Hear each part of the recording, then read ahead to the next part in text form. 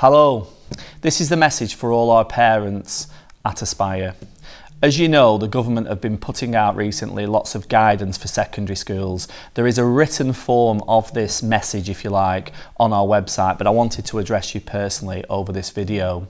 We've been given some very clear guidance from the government in order to make sure that we can open for all our students in September, but open in a safe way. I've put together a very comprehensive risk assessment which is available on the website for all to see, so you can see the measures that we're putting in place in terms of hand hygiene, social distancing and all the other things that we need to do to make it safe for you to have the confidence to send your child back to Aspire in September. It's really important that I communicate to you that I am confident that it's as safe as it possibly can be at Aspire from September, and that we hopefully can work together to move forward. The main way that we're going to help make this academy as safe as it can be is by zoning students, and we're going to zone them by year groups. There will be a shorter video, one for year 7, one for year 8, etc., just outlining the different zones, etc., and the lunchtimes and things like that. But for now, we're going to house each group in a different zone. So year 7, for example, are going to be upstairs on C1 to C7. They're the classrooms that they're going to be based in. Year 10 will be down on A floor, just around the corner from where I am now, and they'll receive their golden hours in those rooms. We're going to have a staggered start to ensure that we've not got 900 students descending on the school at any one time. Year 7, Year 8 and Year 9 will all arrive at 8:25 for an 8:30 start. Again, the exact locations of those starting times for Year 7, 8 and 9 are on the individual year group videos. Year 10 and 11 will start at 8:55 or arrive at 8:55 for a 9 o'clock start, and again the exact locations where students are to arrive are on the separate year group videos. It's really important from a health and safety perspective, and so that we don't overwhelm public transport, that students do arrive at the times that have been stated. Students will not be allowed into the school building until those times. We recognise that we need to put a breakfast club on. Normally we have bacon sandwiches, sausage sandwiches and all the works. Unfortunately, we're going to slim down that menu to just toast. But toast will be available from 8:10 for year 7, 8 and 9 and 8:45 for year 10 and 11 at designated spaces, and I'll communicate that at a later point over the summer. The curriculum, what your children will be actually doing when they're in school.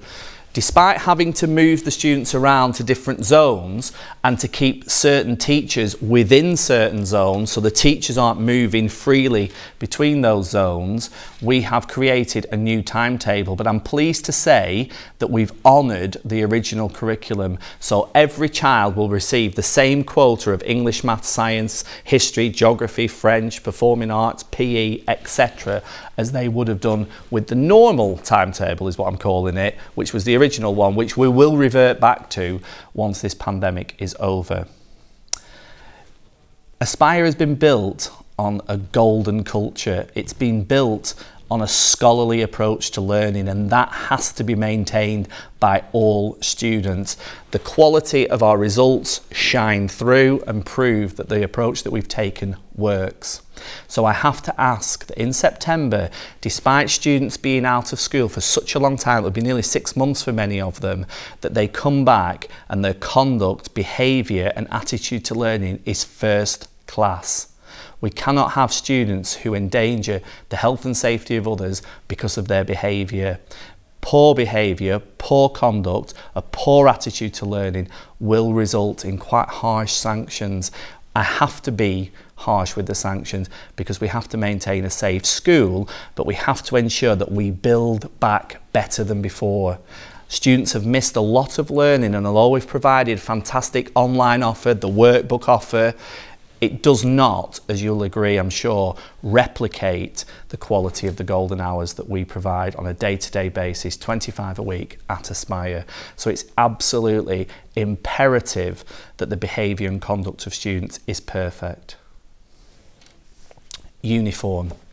For those who have sent children in to this point, year 10 are back at the moment on a sort of day-by-day basis, and we've had key worker groups in right from the very start of the pandemic, and they're in non-uniform. But from September, it is full uniform. So that's shirt, tie, blazer, skirt or pants, and shoes.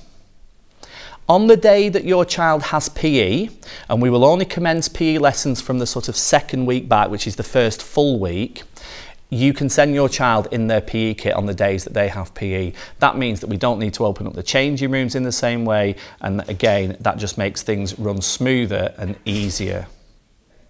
We recognise that students have been out of school for such a long time, and it will take time for the routines, and the new routines certainly, to become established. And one of our main aims is to help students with their well-being. So form time, which will be a 15-minute slot every morning, is geared, certainly for the first half term up to October, to be purely about children's well-being, and we'll be putting on lots of different things in lots of different lessons to support your child's well-being. The school is investing in a counsellor, which will be a full-time post, certainly for the first year, and we will use that post to support students with their well-being going forward. I hope that by watching this video and reading the letter format that you do feel confident to send your child back to Aspire. Clearly the government have given us the remit, they've given us the backing, if you like, to start with fines and taking parents to court, etc. from September if they don't send their child back. My attitude is this: that we need to work together as the school and the parents and carers to ensure that we build confidence to bring your child back. So initially, I'm not going to go down that heavy-handed route. I'm going to work with you as families to try and get all students back. Wouldn't it be amazing if we had 100% attendance on the first day back? That would be amazing and fantastic and a real feather in our cap. But what we will do is obviously move to those sanctions, etc., as September rolls on if students aren't coming back and we don't feel that there's a genuine reason for that to be the case. As I've said, there are individual year group videos alongside this one which just shows you the exact zones that students will be working in and the areas that students will be arriving in those locations. I hope you're well. I hope that you've coped well during this pandemic. I hope you found the wellbeing calls that have happened every week and the interactions that we've had as a school useful and supportive. And I look forward to working with you again in September. But for now, I'd just like to wish you a fantastic summer. I hope that you can do more things than you've been able to do as the lockdown relaxes. And I look forward to working with you and your children in September as we build back better and we make sure that your children have those golden futures that Aspire has been forged on. Thank you.